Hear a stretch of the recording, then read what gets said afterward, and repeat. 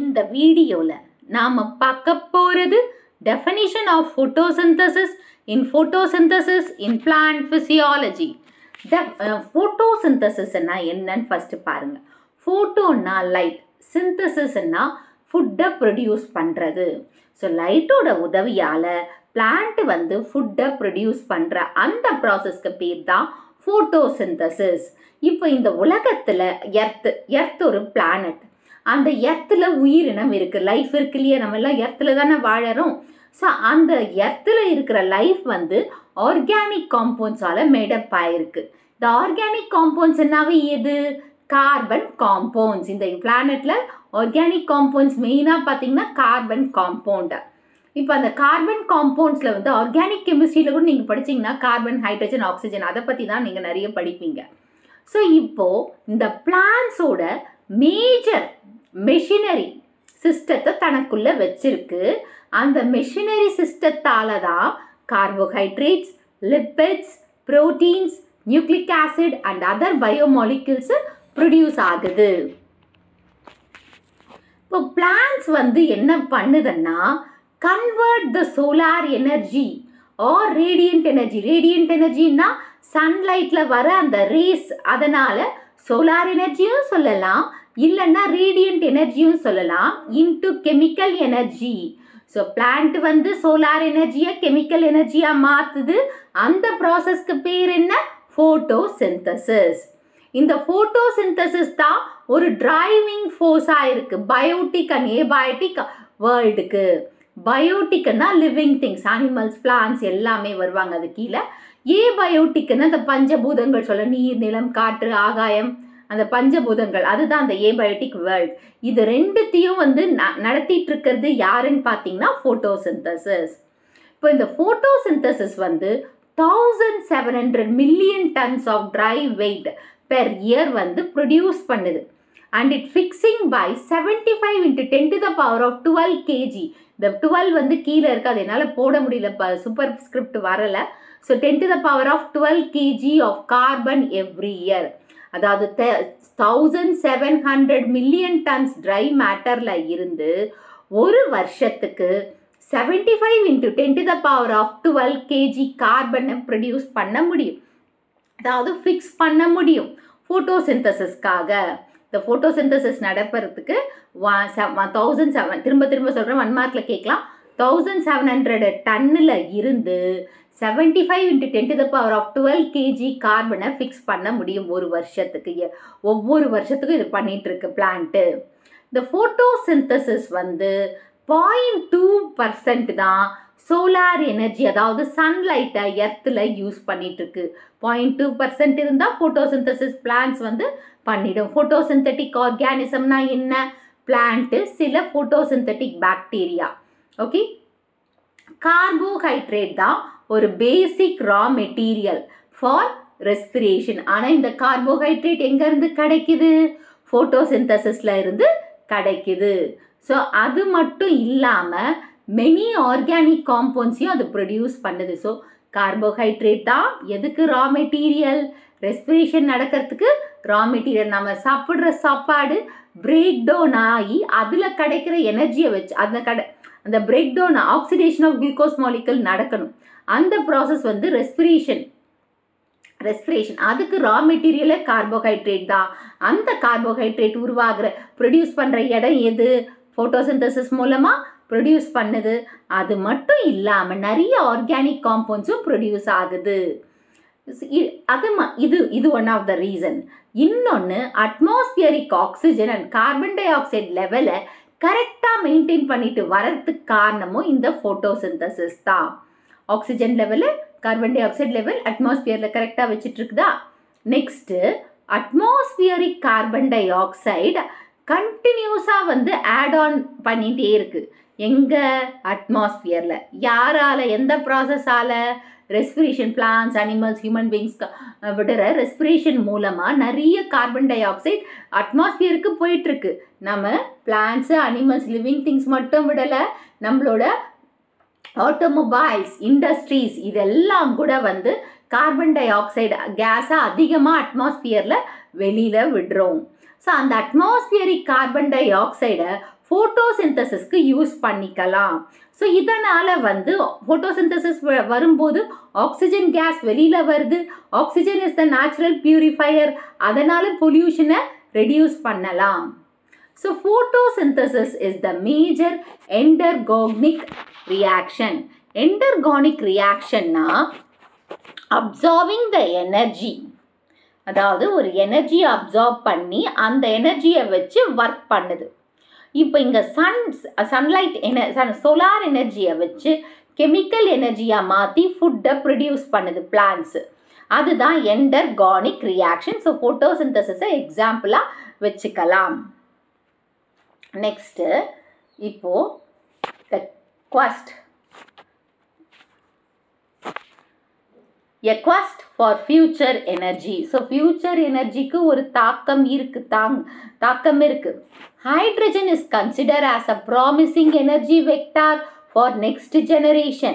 It can be used for green electricity production or developing cogeneration system such as fuel cells. The sustaining of its employment depends on the energy source used to synthesize it from the hydrogen-rich compounds such as water or biomass.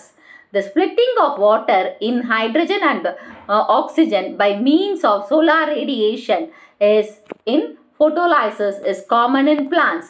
Water splitting is not an easy process to mimic artificial, but preliminary success is achieved so far. If young minds take up this as their research ambition, a revolution can be made in the green energy. The green energy, அதாவது hydrogen தான் future source. நம்ம எல்லாம் கூட சொல்கிறோம் future source. இதை வச்சு நம்ம எலக்ட்ரிசிட்டியை பிளான்ஸில் கொண்டு வரலாம். அந்த எலக்ட்ரிசிட்டியை நம்ம என்னன்னு சொல்லுவோம்? க்ரீன் எலக்ட்ரிசிட்டின்னு சொல்லலாம். ஃபியூவலை கூட அதுலேருந்து எடுத்துகிட்டு வரலாம். ஆனால் இது வந்து எம்ப்ளாய்மெண்ட் சோர்ஸ் நிறைய இருக்குது. ஆனால் ஃப்யூச்சரில் இது வந்து இப்போதைக்கு வந்து ஒரு பெரிய, அதாவது ஹைட்ரஜன் ரிச் காம்பனன்ட்ஸ் எங்கே அதிகமாக இருக்குன்னா வாட்டர் அண்ட் பயோமாஸ். ஸோ வாட்டரையே பிரிக்கணும். அதாவது அந்த ஃபோட்டோலைசிஸ் ஆஃப் வாட்டர் வந்து ஃபோட்டோசிந்தசிஸில் நடக்குது. வாட்டரை ஹைட்ரஜனாகவும் ஆக்சிஜனாகவும் பிரிக்கிறாங்க. ஆனால் இது ஈஸி ப்ராசஸ் கிடையாது. பட் யங் மைண்ட்ஸ், அதாவது நீங்கள் ஃப்யூச்சர் ஜென்ரேஷன் வந்து அவங்களோட ரிசர்ச் டாபிக் அதுவாக எடுத்திங்கன்னா ஒரு பெரிய க்ரீன் எனர்ஜியில் ஒரு பெரிய புரட்சியை ஏற்படுத்த முடியும். இப்போ நீங்கள் பாருங்கள், இங்கே கொடுத்துருக்கிற இந்த டயக்ராம் பாருங்கள். இது வந்து PS2, that is light reaction நடக்குது. இப்போ இங்கே இந்த லைட் ரியாக்ஷன் மூலமாக அந்த ஹைட்ரஜன் சோர்ஸை பண்ணிவிட்டு இந்த ஆக்சிஜன் வெளியில் போகுது. ஆக்சிஜன் பியூரிஃபையராக அந்த வாட்டர் ஸ்ப்ளிட்டிங்க்கு வாட்டர் ஹைட்ராலைசிஸ்னாவே வாட்டர் ஸ்ப்ளிட்டிங். அப்போ ஸ்ப்ளிட் பண்ணும்போது ஆக்சிஜன் வெளியில் போயிடணும், ஹைட்ரஜனை நம்ம இங்கே எடுத்து வச்சுக்கணும். அந்த ஹைட்ரஜனை வந்து ஃபியூவல் டேங்க்குள்ளே அதாவது கேஸ்குள்ளே ஃபில் பண்ணிட்டோம்னா திரும்பி வாட்டர். ஸோ இது ஒரு ப்ராசஸ். இந்த மாதிரி ஒரு ரிசர்ச் பண்ணிங்கன்னா ரொம்ப யூஸ்ஃபுல்லாக இருக்கும். அதே மாதிரி இது வந்து லீஃப் குளோரோபிளாஸ்டில் இது நடக்கிறது, அதாவது ஸ்ப்ளிட்டிங் ஆஃப் வாட்டர், அந்த ஸ்ப்ளிட் ஆகி வருது. அதே ப்ரொசீஜரை நம்ம ஏன் ஆட்டோமொபைல்ஸ் கீழே கொண்டீங்கன்னா நம்மளுக்கு வந்து there is going to be big shortage. Electricity இப்பயே நிறைய இடத்துல வந்து ஷார்ட்டேஜ் ஏற்படுது. ஸோ ஃப்யூச்சரில் பெட்ரோல் அதெல்லாம் இல்லாத போது what is the next source? And research போயிட்டுருக்கு. ஹைட்ரஜன் இஸ் த நெக்ஸ்ட் அதாவது ஃப்யூச்சர் சோர்ஸ் அப்படின்னு சொல்லியிருக்காங்க. Process of photosynthesis.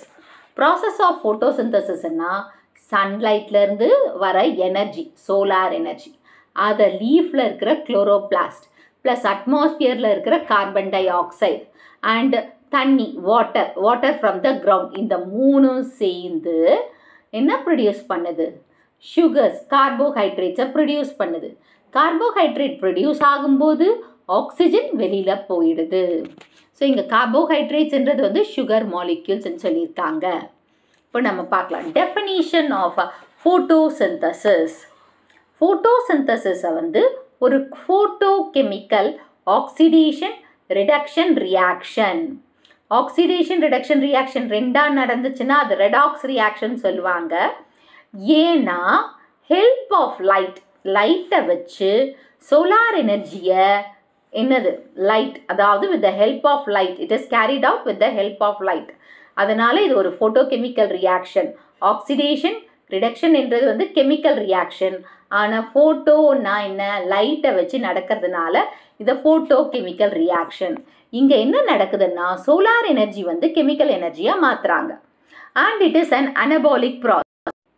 Anabolic-னா இது ஒரு building up process. ஏன்னா இது கார்போஹைட்ரேட்ஸை உருவாக்குது, அதாவது ஃபுட்டை ப்ரொடியூஸ் பண்ணுறது. அதனால் இதை வந்து அனபாலிக் ப்ராசஸ்ன்னு சொல்லுவாங்க.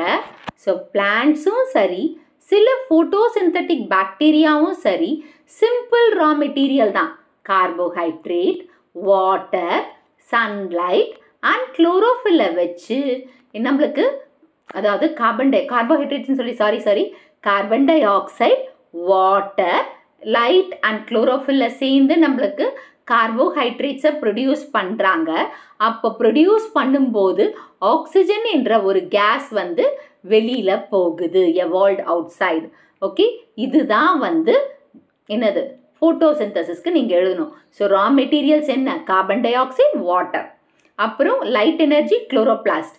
இது எல்லாம் சேர்ந்து என்ன ப்ரொடியூஸ் பண்ணுது நம்மளுக்கு, கார்போஹைட்ரேட்ஸ். அப்படி நடக்கும்போது எது உள்ள போகுது, ஆக்சிஜன் வெளியில போகுது. Ruban and கேம்னான் in 1941 demonstrate that 6 molecule of water is insufficient for the evolution of 6 molecule of oxygen and is modified the equation. அதாவது இங்க நீங்க பாருங்க, இந்த இடத்துல 6 molecule of oxygen, 6 molecule of water, இது பத்தாது ஆக்சிஜன் வெளியில் போகிறதுக்கு. அதனால் என்ன சொன்னாங்கன்னா 6 molecule of carbon dioxide, 12 molecules of water gives, அதாவது லைட் அண்ட் குளோரோஃபில்லோட gives நம்மளுக்கு என்ன வருது, carbohydrate plus 6 molecules of water plus 6 molecules of carbon dioxide, 6 molecules of oxygen வெளியில் போகுது. ஸோ இவங்க மாற்றிருக்காங்க. அதாவது ரூபன் அண்ட் கேம்னான் வந்து 1941 இந்த ஃபோட்டோசிந்தசிஸை நம்ம டெமான்ஸ்ட்ரேட் பண்ணியிருக்கோம் இல்லையா, அந்த ரியாக்ஷனை கொஞ்சம் மாற்றணும். ஏன்னா அவங்கள பொறுத்தவரையும் வந்து இந்த 6 molecule of வாட்டரில் இருந்து 6 molecule of oxygen வெளியில் போகிறது சரியாக வரலை.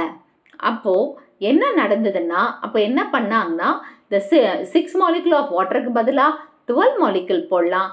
அப்போ 6 molecule of oxygen கரெக்டாக வெளியில் போகும். அதனால் இந்த ரியாக்ஷன் அவங்க மாற்றி கொடுத்தாங்க.